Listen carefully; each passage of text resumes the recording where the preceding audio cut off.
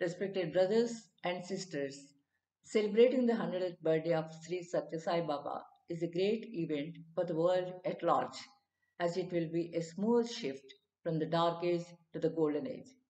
A continuous journey of humanity till we all reach the highest level of godhood needs a turn shown by Swami himself, that is Vidyavahini, involving every child everywhere. I would like to quote from Janusz Pajak, A Tale for Our Time. Precious in the sight of the Lord is the death of righteous ones, says the psalmist.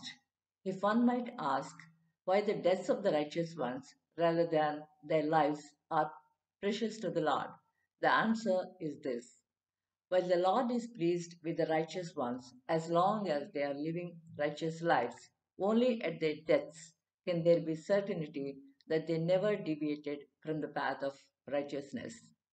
An ancient Jewish myth, at least 1500 years old, has it that there must live on earth at any one time 36 righteous people.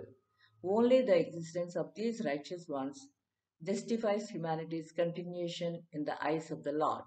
Otherwise, God would turn his face from the earth and we all would perish. I unquote. I know three of them to share with.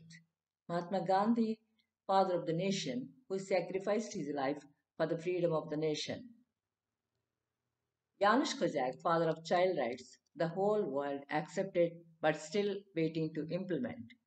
Chose Tago's play Post Office to enact Before to Die with a head held high, along with his 200 children.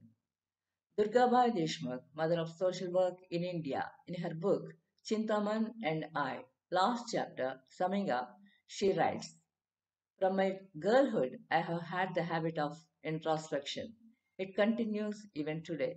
I spend some time at night before I go to bed or when I am alone thinking of what I did during the day.